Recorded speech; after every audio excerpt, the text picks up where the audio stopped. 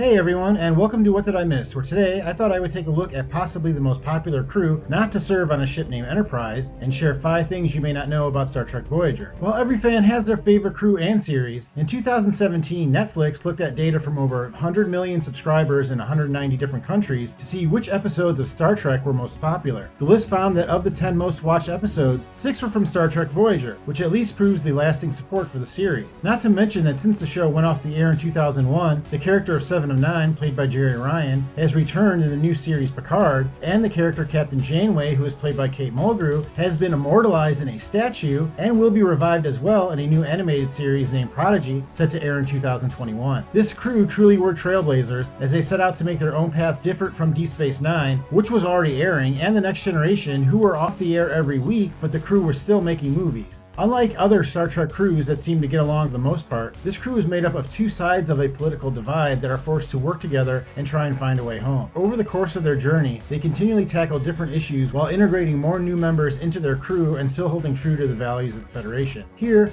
I will go into some interesting stories and details that I've learned about the cast, the ship, and the series itself, and if you do find yourself enjoying the video, please hit that like button and subscribe for more videos like this. I've been releasing weekly videos about Star Trek news, as well as have a huge catalog of videos about Star Trek itself and other fun properties I like to talk about, so check back often for new stuff. Speaking of which, let's talk about Captain Janeway and her crew and go over 5 things you may not know about Star Trek Voyager. The planned 75-year journey.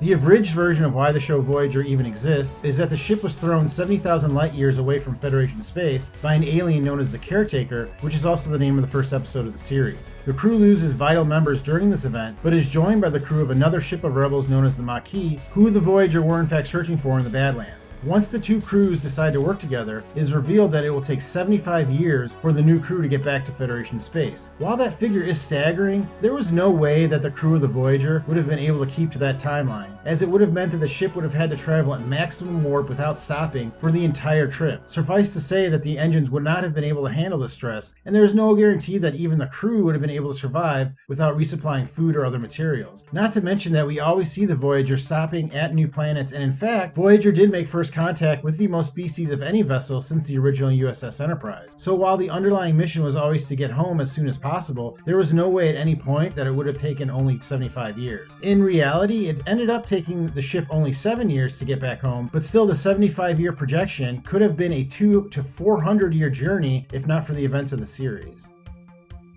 First voyage of UPN.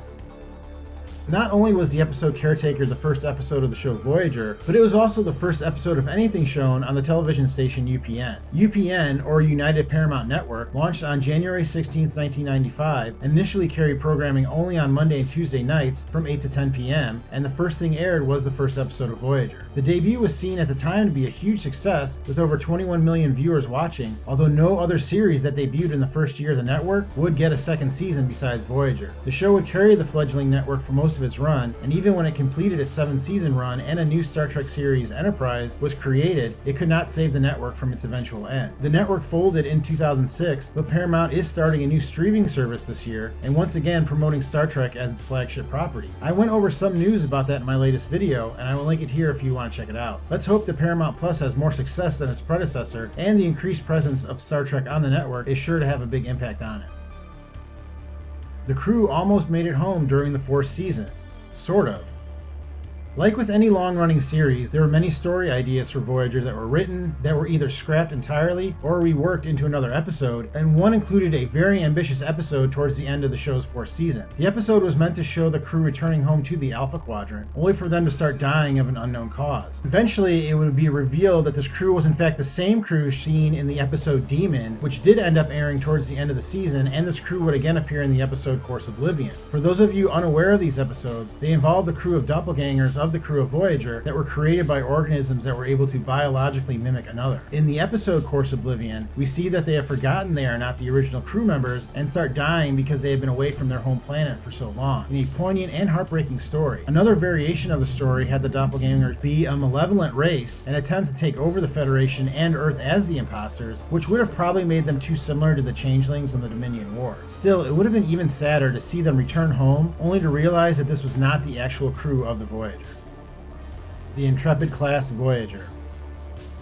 The USS Intrepid-class Voyager had many interesting characteristics that were integrated into her design based on Star Trek canon. First, the warp drive used variable geometry warp nacelles, which raised and lowered depending on whether the ship was at warp or not. Besides looking cool, it was explained in some of the background material for the first season of Voyager that this was due to the events of the Next Generation episode Force of Nature. In the episode, it is discovered that warp speed is having an effect on space and that the Federation must design warp technology to not be as destructive, and these warp nacelles are supposed to do that. Another interesting advancement on the ship are the bio-neural gel packs, which are an advancement of the isolinear chip technology that runs starships. The gel packs use a hybrid organic electronic computer system that contain neural fibers surrounded in a blue gel. They help store more information and operate at faster speeds than isolinear circuitry. Another really cool but unused addition to the ship was the Aero Shuttle, which was basically a smaller form of the captain's yacht seen on the USS Enterprise D and E, and also descended from a hidden space under the saucer of the vessel. While very cool, this basically would mean there was no use for the Delta Flyer, which was a shuttle designed by Tom Paris, so I'm guessing this is why we never saw it. Another cool aspect of the ship is that the name is still shown to live on into the 32nd century, as the USS Voyager J is shown on the series Star Trek Discovery. The cast that almost wasn't.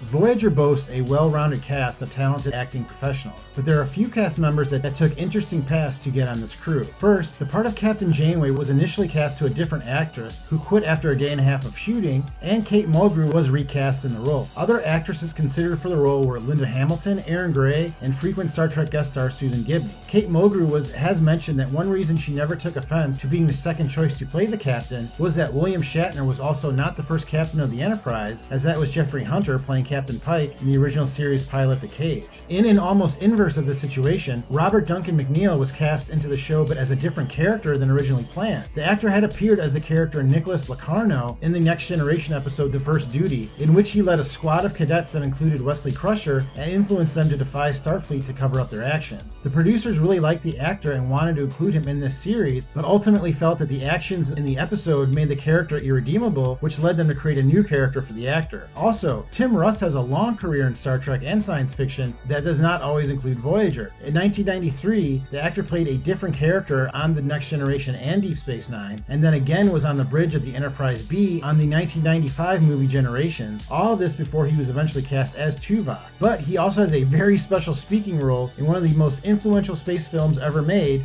Mel Brooks' Spaceballs. Well, that is my list of 5 things you may not know about Star Trek Voyager. I have always been a huge fan of the series, and it's probably the one I rewatched the most next to Deep Space Nine. I think it's interesting to compare these two shows as well, because I believe that Deep Space Nine gets the rap for being the darkest entry of the pre-J.J. Abrams era of Star Trek, and honestly Voyager has some very dark episodes too. But the overall optimism of the show that is motivated by a captain driven to get her crew home at any cost, I think casts the series in a brighter light and solidifies the show as a more serious entry than the Next Generation, but lighter than Deep Space Nine and Enterprise. But you let me know in the comments, what did I miss? Were there any facts about Voyager that I left out that you think are interesting? This is always more fun when I hear from you, so let me know what you think down in the comments. Also, if you want to support the channel, please think about hitting that subscribe button for weekly Star Trek videos, and if you enjoyed this, please hit that like button now. Thank you for joining, and I will see you next time on What Did I Miss?